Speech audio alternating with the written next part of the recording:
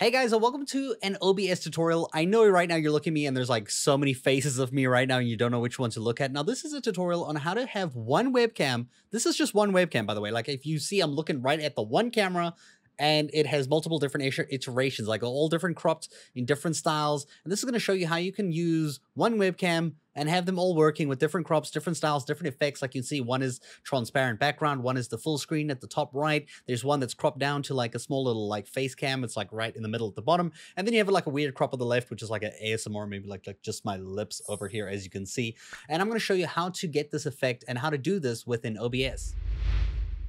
Okay, so what we're looking at right now is just a typical nice scene collection, a nice new one. I made a new one here. It's just a testing one, not my usual one. So you can see here, we have just this part here just for the video. So we're going to have a display capture to show you what I see over here so I can show you exactly what buttons I press and a microphone so I can speak into it. So ignore these two different sources when you see them because this is just so I can actually record this video.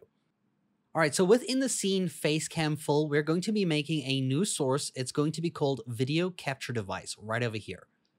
And I'm just going to move this over to the right because the camera is going to appear on my screen in my recording as I press this. So click OK.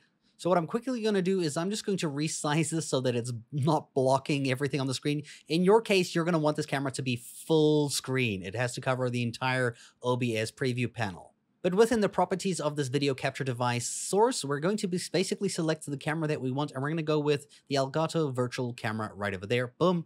And we're going to click OK. And my camera now became even smaller for some reason. But all you have to do is drag it out to full screen. And this is what we're going to do now. But for now, I'm going to hide this webcam layer because you can't see my OBS anymore. But this is what you want this scene to look like. It should just be your face in full screen. So I'm going to turn that off there. It's just this one over here, as you can see on my OBS. And what we're going to do now is we're going to right click the facecam full and we're going to duplicate this. And we're going to call this facecam maybe no background. This is going to be the one that has no background. We're going to basically remove the background out of this one.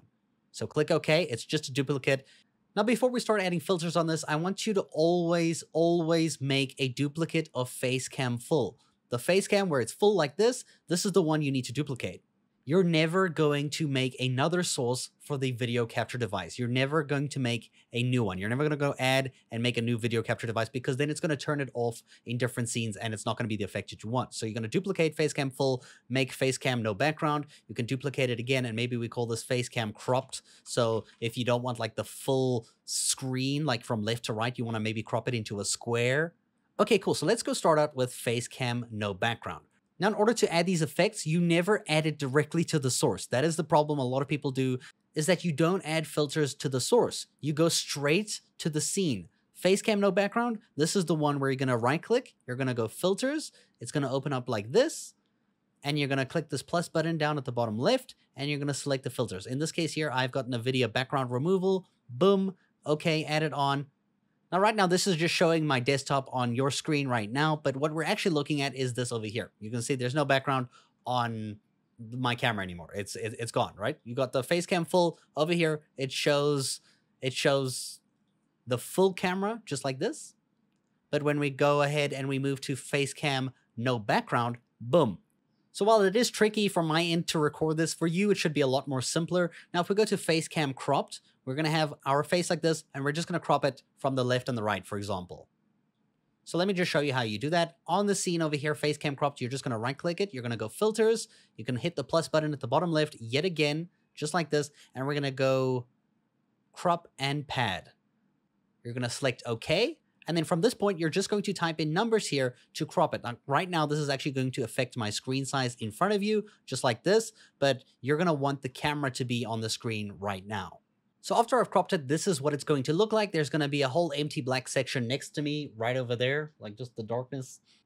And that is what we want. We also have the facecam no background, as you can tell.